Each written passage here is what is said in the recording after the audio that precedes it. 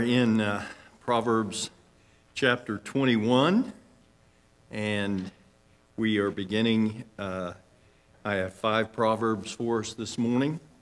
Hope to get through all of those, beginning in verse 17. And let me ask you to set a tab at 2 other texts of Scripture that I'm going to use to supplement our lesson this morning. That first is 2 Timothy chapter 1, and the second is Psalm 49, a psalm that we studied together for about 3 weeks back several years ago, and I think that they will add clarity to the Proverbs that we have before us this morning.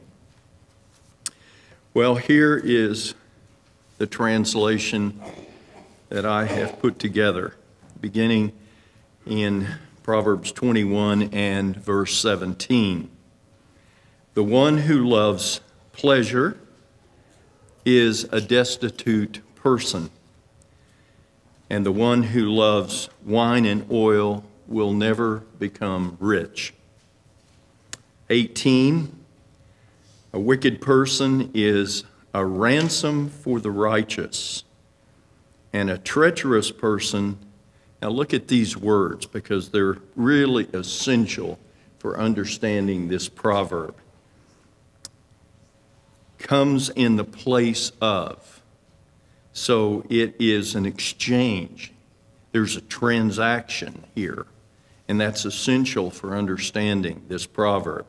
So a wicked person is a ransom for the righteous, and a treacherous person comes in the place of the upright. It's almost like our substitutionary atonement. That's the idea, only this is a switcheroo, if you will, of the righteous person being under condemnation, and suddenly he is not, and the wicked are in their place.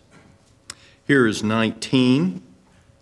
Better to dwell in a desert land than to dwell with a contentious and vexing wife. Now, I need to say, because we have so many lovely ladies here this morning, I know that this is a one-sided proverb. It is all the condemnation is pointed toward the unwise or foolish woman. I actually really enjoy reading a satire that comes out once a week, a blog, and it is written by a lovely lady in her 60s, and she calls herself Ammo Girl. That's Girrrl. And she wrote on wicked husbands one time. I thought it was quite humorous. So I just want you to know I'm well aware that this is pointed in one direction. It's the proverb, and we're going to teach it as it is. Here is 20. A desirable supply of food and oil are in the dwelling place of the wise, but the fool gulps his down. And then the final proverb for the morning, verse 21, the man who pursues righteousness and kindness will find life, prosperity, and honor. Well, here's the way I'm going to teach these proverbs this morning. Verse 17, true riches come in a way not foreseen. True riches come in a way not foreseen. Of course, that is the righteous person. The person who pursues covenant faithfulness, kindness, and righteousness. 18, The great exchange from death to life for the benefit of the righteous. The great exchange from death to life for the benefit of the righteous. And 19, the contentious wife who is more deadly than the outdoor elements. The contentious wife who is more deadly than the outdoor elements. And then 20, instant gratification is the way of the fool. Instant gratification is the way of the fool. And finally, verse 21, in the daily pursuit of faithfulness, we find the big things. In the daily pursuit of faithfulness, we find the big things. Well, here is our exposition beginning in verse 17. In wisdom, the skill for living identifies a number of causes for poverty. We have already seen and studied the sluggard who refused to work. And here is another. It's overindulgence. It is what our society is truly all about, chasing pleasure. The opening here, the top line, the one who loves pleasure. Now, that's really the word joy, translated pleasure. We've studied this word before in the book of Proverbs. Actually, verse 15, the doing of justice here. It brings joy. And we even referenced the use of the word by Jonah's big leafy plant that appeared suddenly over his bald head to shade him. It brought him joy. And then I want you to notice that joy here is balanced by line 2, the love of wine and olive oil. Now, I want to step away from the proverb just a moment, and I want to give a personal word of testimony about joy and what happened in my life and its relevance to this class. About 5 years ago, my wife and I were regular attenders of a restaurant down in Oklahoma City, downtown. And there we met a young, attractive black girl who was in her early 20s, and we struck up kind of a friendship, certainly an association with her, knew her by her first name, and got to know her background and family and so forth. And then came that day when she, through some point of conversation, that she was homosexual. Well, I got weak in the knees. You could have hit me in the face with a snow shovel. And my wife, who is much brighter and has a much bigger ministry than me, she looked at me like water off a duck's back and said, that's just the age we're in. I said, oh, we've got to do something. We've got to do something here. We've got to begin to pray, and here's the plan. I'm going to get her alone, one-on-one, take her to lunch. That's what I'll do, and I'll be all prepared. And that's exactly what happened. I was all prepared. I had my envelope, had my book, had my sheet of verses, and I had a letter that I read to her because I didn't want to leave anything out. And it was a pleasant time. Then my wife got cancer, and that was 3 years, and then COVID came. That's another 2 years. And so 5 years have gone by. And on New Year's Eve night, we go back to that same restaurant. Hadn't been there in 5 years, and we made the reservations early because we've had grandchildren to take care of. So we actually went in about 4:30, and we were so early, we were the earliest in the restaurant. And who should be there to greet us? Now, she had changed. She had a nose ring now, and now she's bleached her hair. It's just white. And but she recognized us and came over, and we exchanged pleasantries. And she would, as the restaurant filled up, she would still come back to the table and talk to us. A very pleasant person. And then she announced to us that she wanted to get married and was hoping to get married this year to another woman. And I looked at her before we were leaving as she was moving throughout the restaurant, and my heart just filled with this word, joy. I can't explain it, it's just bursting with joy. And I reached in my pocket, pulled out some, who knows how many bills, and just walked over there and pressed them into her hand and told her how good it was to see her again, that I always wanted to have a relationship with her no matter what. I got in the car, and we're driving home, and I told my wife exactly what I'd done, and she looked at me and she said, "Well, that's not like you. That's not like you at all." And I said, I know. What's gotten into me? But you see, she hadn't changed, but I had changed. And you get up the next morning and you think, did I do the right thing?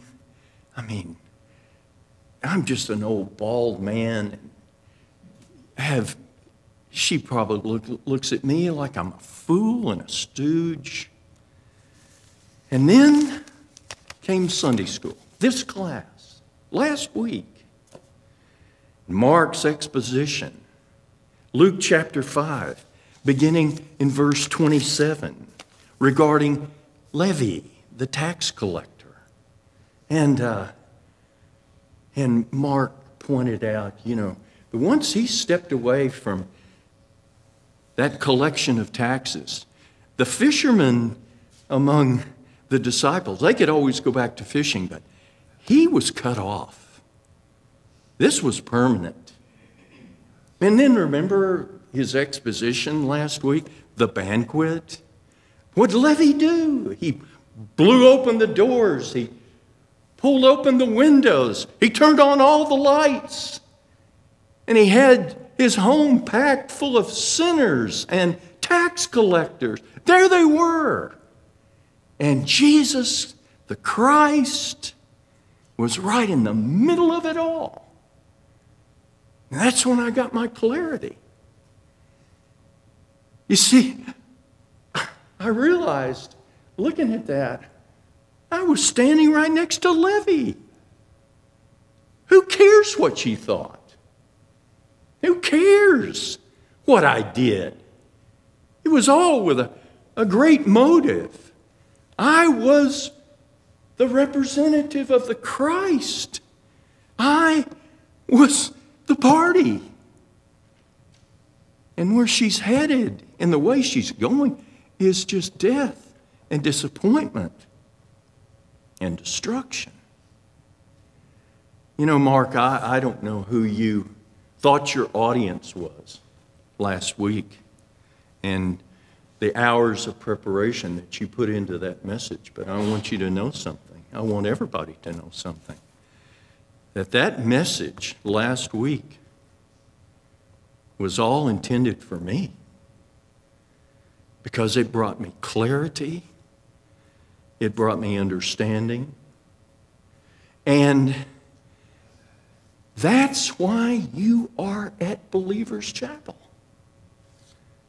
Not for robes and candles and crosses and stained glass windows.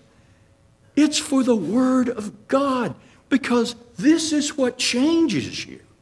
Not those external things. They don't sanctify you at all. It is the teaching ministry of the Word, born by the power of the Holy Spirit. Now, let me illustrate what I mean by that. I know I've given you this illustration before, but bear with me if you've heard it. We had Dr. Bruce Walke come to Oklahoma City on a Friday night, and then he came down to Dallas, and he taught at Believer's Chapel. And so the meetings were in conjunction to his trip. And his message was the who, what, where, when, and why of wisdom from the book of Proverbs. You might remember it. And in Oklahoma City that Friday night, when that message was over, I had this acquaintance, very wealthy guy. He's a big game hunter. He built a wing onto his house, and it loaded with bears and antelopes, and you think you're in a zoo when you walk in there. And he comes over to me. His eyes are scarlet red. His chin is quivering. And he said, "I need to talk to you." I thought, my goodness, what in the world has happened? He said, "I need to have you hold me accountable for what I am about to do. I'm going to go home. I'm going to put my wife in her favorite chair, and I'm going to get down on my knee, and I'm going to say to her, 'Forgive me for my self-indulgence and my self-centeredness for all of these years, putting you and the girls aside for all of my calendar filled with my hunting trips.'" Now, I'm going to tell you, I just listened to that message. I took notes. My hand was about to fall off. I'd written so hard. And I never heard one time the word hunting, or fishing, or outdoors, or guns. But you see, the Word of God, as it was presented, and by the power of the Holy Spirit, it launched to its target, and it hit dead center. That's what we do here. That's what these elders and the deacons are committed to here. It is the Word of God as it goes out, and it always hits home and never returns void. So I came to this word joy, and I thought, Lord, what should I do? I'm so far behind in Proverbs. And he told me, just teach it. So that's what I did. And that's where we are. I want you to notice joy here. It's balanced in line 2 with the love of wine and oil, which are negative consequences. Love, pleasure. That's the result of line 1 is destitute. The word means need or poverty. Literally, our text reads a man of poverty. So line 2 is the predilections of the fool here. Wine and oil, symbols of festive pleasure.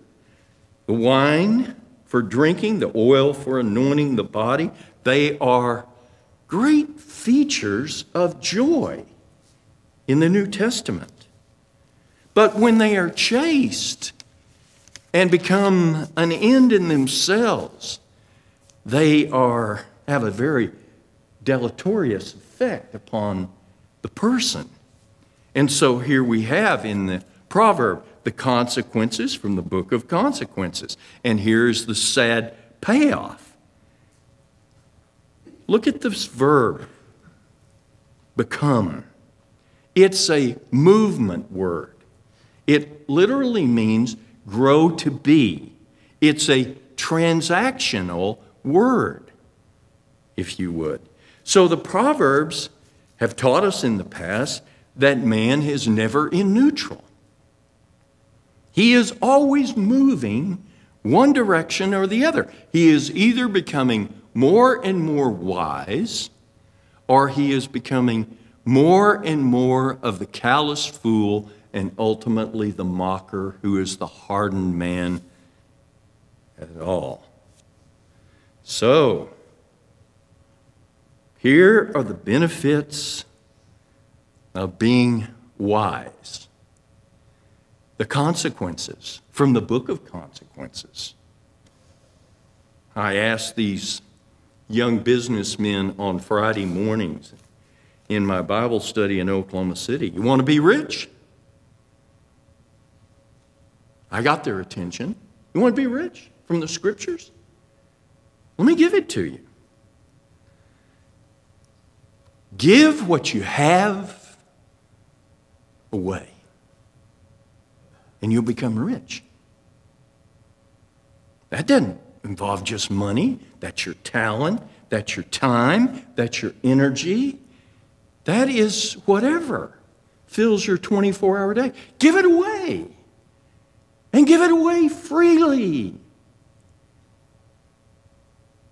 And then you'll be made rich in ways beyond your comprehension. That's what Proverbs teaches.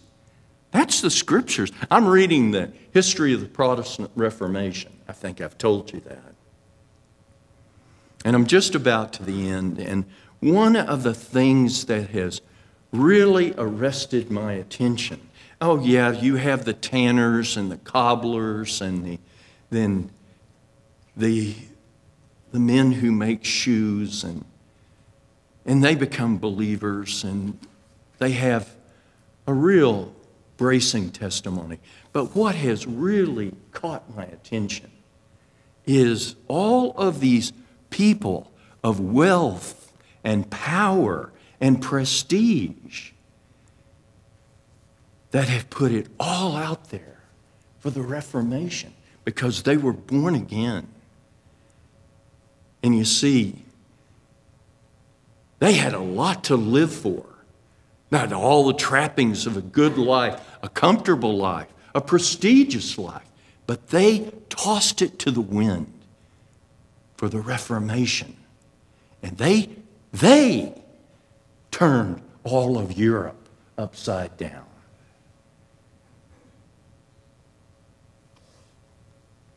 I said to these young men,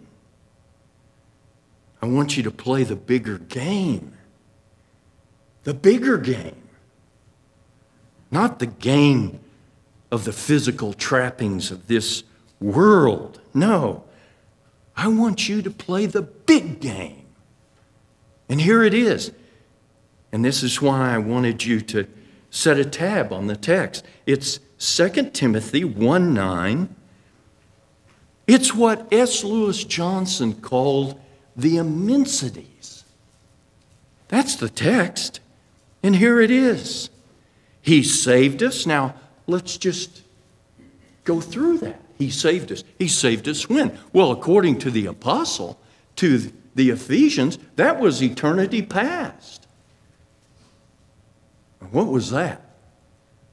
Well, I don't know. You and I don't know. We don't have any frame of reference for what that phrase means, eternity past. That's what he did. He saved us, and then look, here's space and time. This is our lives. Look at the word called. Called us, and what did he call us to? A life of separation, holy, sanctification, set apart. That's who we are. We have been set apart from the world, from society. You are no longer the person that you once were. You have been delivered from that life to a new life, a vibrant life. And just to make sure that we are all thinking like the apostle. It has nothing to do with you, he tells us. Look, not because of works. There's nothing you've done. Look, his own purpose and grace. The history of you is not about you. It's about him. It's about what he has doing in your life. He brought you from the fires of darkness and death and destruction, and now has placed you on the solid rock, and he has lit up all of reality. That's what the apostle's telling us here. And it's all because of him. Look at the verb. He gave. You didn't give. He gave. He did it all. It's all about him. And to be specific, it is the person of Jesus the Christ, the Messiah. That's who you're linked to. And then the last three words, look at them. Before time began. Before time began. What's that? Well, Dr. Johnson called it the immensities. Jesus Christ, in space and time, under the plan of God from eternity past, he stepped into your reality. He took you by the hand and he placed you in the enormity of what we now call his kingdom. And it's bigger, grander than anything your eye has ever seen or ear will ever hear. How do you explain to an ant the Himalayas or the Rocky Mountains? How do you explain to a small snail crawling along your windowsill in the backyard the Atlantic or Pacific Ocean? You can't. They have nothing to relate to. You and I have nothing to relate to, but that is what he has done for his own purpose and for by his own grace. The immensity. Now,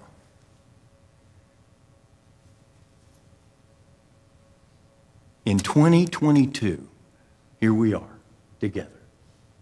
You may have sung your last Christmas carol. You may have wrapped your last package. You may have put up and taken down the tree for the last time. Who knows? I had a friend who went to sleep in 2021 and he didn't wake up in 2022. And the testimony from his wife, she never heard a thing. He never reached for her. She never heard a gasp in the night, but he was gone in the morning. Gone to Christ. So, live your life for the immensities. Give yourself away, your time, your energy, your talent, your money, whatever you have got to possess. Give it away and give it away freely. And in so doing, you're going to find you're going to be given more and more and more because he's no man's debtor. That's the immensities that you have stepped into. That's the reality of the new life that you and I have in Christ Jesus. Here it is, our Lord Jesus himself. Matthew chapter 10 and verse 39. Give away your life, he said. And in so doing, you're going to find it. See, you and I, as unregenerates, we were living in the matchbox. Thinking we had really done something, achieved something. We were responsible people of the matchbox. And then suddenly he blows open the doors in Levi's house, and the lights are on. And suddenly everything is new and vibrant. That's where you and I are in 2022 today. Now here's 18. A wicked person is a ransom for the righteous. The previous proverb declared the pleasures of the fool will never keep him from true riches. But now here, look, this proverb is the wicked is a ransom, and taking the exchange of the place of the righteous person. It's really an observation of how God has set up the world to make it work. It's a very difficult proverb. So let's try to go through it carefully and with some scriptural illustrations. The term ransom is a figure for compensation, to pay a penalty, used to free a prisoner, to save a life. It can't possibly be literal. That's what makes the proverb so difficult, because you see, the righteous person who is in the place of danger has nothing that they're guilty of. And so they don't have really any debt to pay. So the figure here represents the righteous as just in the place of danger. Line 1, the wicked person, he plotted it out. But the righteous are innocent.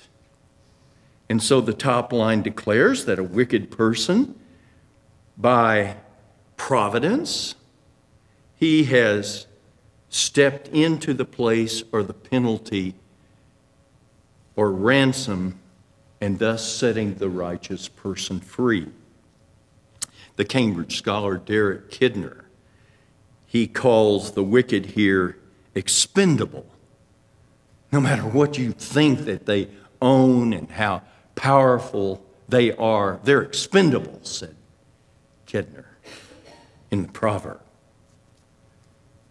So we don't really have any context, so let's try to create one to make the proverb come alive. Line 2, but this treacherous fool in reality is going to find that God in his providence is going to turn the tables on him, because he rules and reigns and not wicked men. You see, the Proverbs say you can't get away with wickedness. There's always going to be a payday out there. And that's what we have. And so the tables are suddenly turned on the wicked, and they end up where the righteous once were, in the place of danger. Now, here's one illustration, and then I want to give you one in much more detail, showing you the exchange. The Pharaoh of Exodus chapter 1, remember him? He ordered that all the male babies of God's chosen people would be drowned in the Nile. And yet, what did we learn in history? It was actually the Pharaoh. The Pharaoh's wicked charioteers were the ones that actually got drowned. And you remember Pharaoh? He's the one that gave the order for the male babies to all be drowned in the Nile. And yet it was Pharaoh's own voice, the 10th plague, remember? That struck down all the firstborn male babies of the Egyptians. That's the proverb. It's an exchange. That's what's going on. It's an observation of reality. Here's another more detailed explanation. Psalm 49, we looked at it a few years back. Just briefly, I want to look at it again because it explains exactly what the proverb is saying. The arrogant rich, they seemingly hold all the cards to life. They have peace and happiness and well-being, and they call the shots in this life. That's who they are. That's what their wealth has brought them. But then something happens along the way. And here it is, verse 12. Look, they die. Now, we would think that they're going to go on for 1,000 years, like the Third Reich. But they die. They don't last very long. See that word pomp? That's man in his magnificence. And the scriptures say he doesn't last. He doesn't endure. He is like, there's your word of comparison, see? He's like the beast of the field. Well, he's just like a cow out there. He's like an old, dead animal out in the wilderness someplace. That's what he's like. The beast that perishes. The great rich, they end up like the beast in the field. Now look at verse 13. Here is your skill. Here is wisdom being taught to us. This is the way, look what the word, you understand that word. Your past, your present, and your future. It is the decisions that you make every day. That is your way. And this is their way, the way of the foolish, and those after them who approve their words. Foolish, meaning they're stupid. They have presumptuous confidence, but it's confidence all in the wrong thing. They all will tell you that they know they're going to die. That's why they spend amounts of money on trusts and wills and make all these elaborate plans for their things. They buy their burial lots, and they've all paid up to Ed C. Smith and Brothers Family Security Plan. They have no concerns about that. And we would say, well, that's very prudent. You're very wise. But they're not wise. Watch them. Listen to them. Listen to the way they talk. Cursing God, the profanity that comes from their heart. You see, they know they're going to die, but every day they get up, they act like they're going to live forever. Why? Cursing God, I'm never going to face him, and by the time I do, he'll have forgotten about it. That's their mentality. He grades on the curve. I'm a good person. I've done good things. I've given to the United Way. I built a floor on the hospital. That's man. Look at the second line here. And every man that follows the pompous' example. Those are willing followers. Those are people of the world, your friends and neighbors. And what do they say? Well, here's what they say. The wisdom of the crowd. Well, he's got no problems. He should have no concern. He's got it made. Made for what? Well, the Psalm's going to tell us. I can remember having a lunch. I was invited to a lunch by 4 oil men downtown Oklahoma City. And the conversation, going in every direction.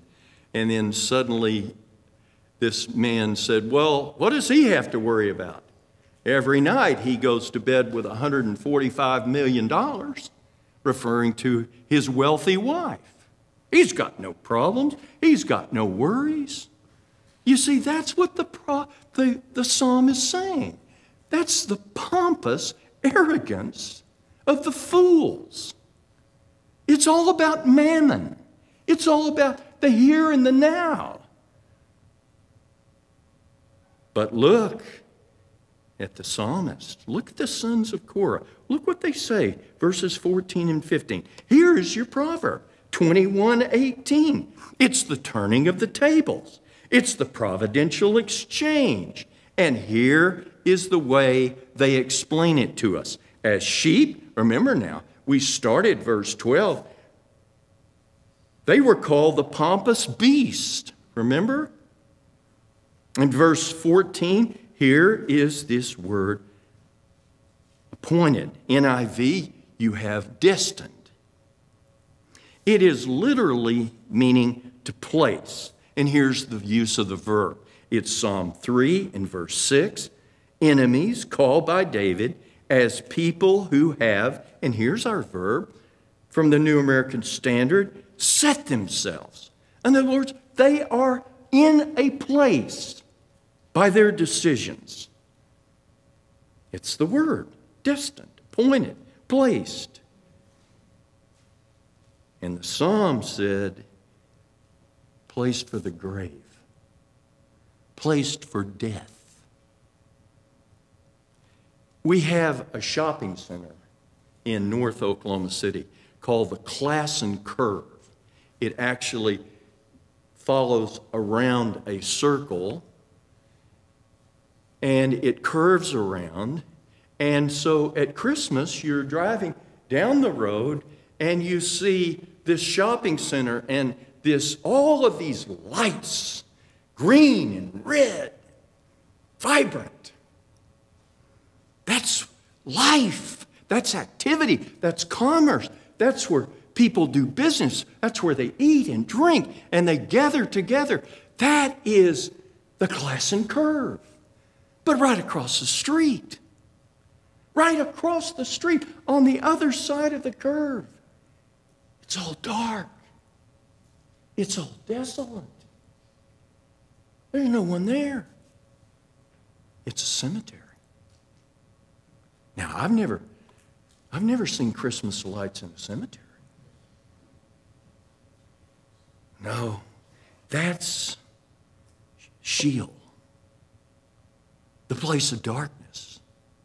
And that's where they're headed. That is where they have been placed, in darkness. Look, death, verse 14, it's going to be their shepherd. They were the people in control. They made all the decisions. But now look at them. They're just common sheep. What do we know about sheep?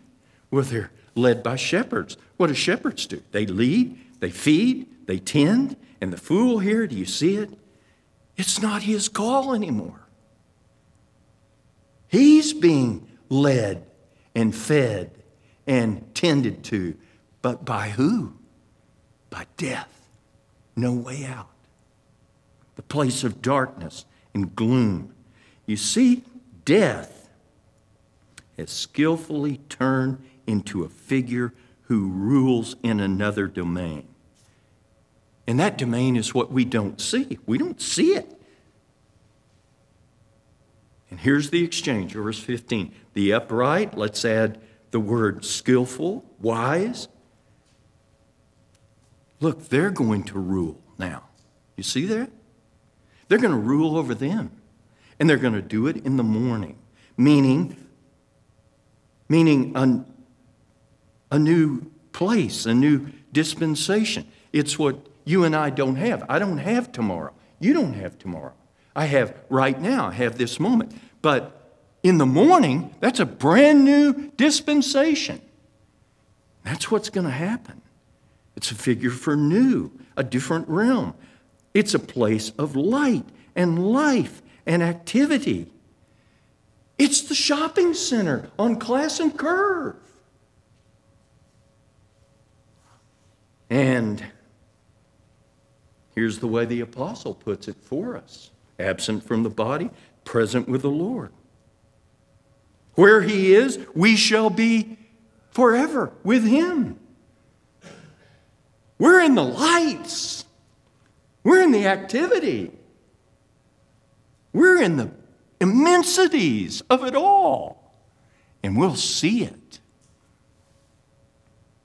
And we won't need a Hubble telescope. We'll be able to see it with our own eyes, and it will be our reality.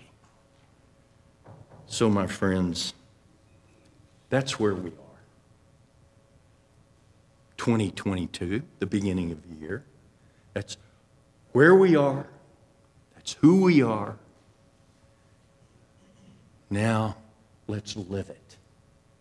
Let's live it up with great vigor and energy, not knowing any of us how much time we have left. But let's live it to the full. And let's make the most of our days for Him and for His kingdom. And that's the proverb. Let's pray.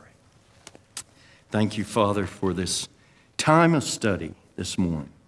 Thank you for this class, for the leadership of this church, the stewardship of the elders and the deacons that are here, and the opportunity that we have one to another to give ourselves away for you, for there is no other cause in all of life greater than you.